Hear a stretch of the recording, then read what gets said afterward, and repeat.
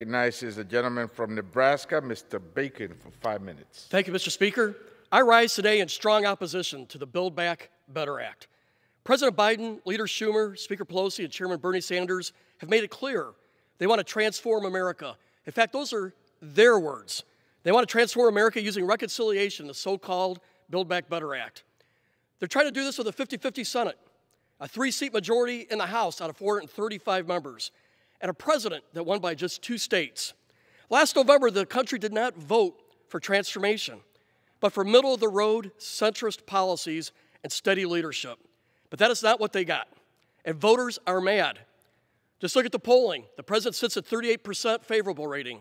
The generic ballot for the House favors Republicans by 11 points, the biggest margin seen in the history of this polling. If there's any doubt, just review the recent results in Virginia, where a Republican was elected, and in New Jersey, where a Democrat squeaked by in his reelection. A 12-point swing in Virginia and a 14-point swing in New Jersey in just 1 year. Our nation does not desire to be a giant welfare state with cradle-to-grave government oversight controlling our lives.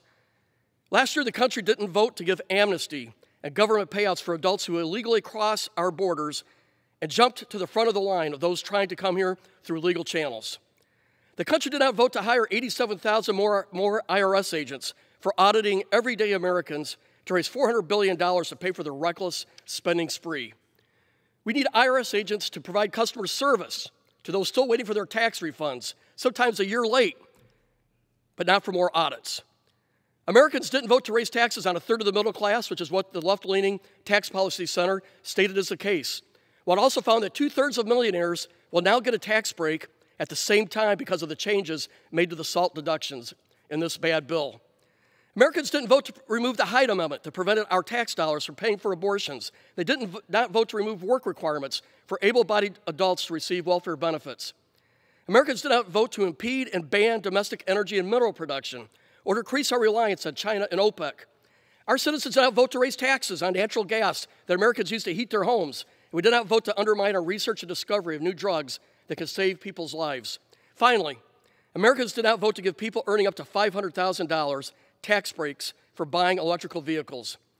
The authors of this legislation have either misjudged or ignored where the country is at on these issues. This legislation is a total transformation, just what the president's saying, but it's a giant welfare state transformation. And for these reasons and many more, I'll be voting no on the Build Back Better Act, and I urge my colleagues to do the same. I pray that moderate Democrats will say no.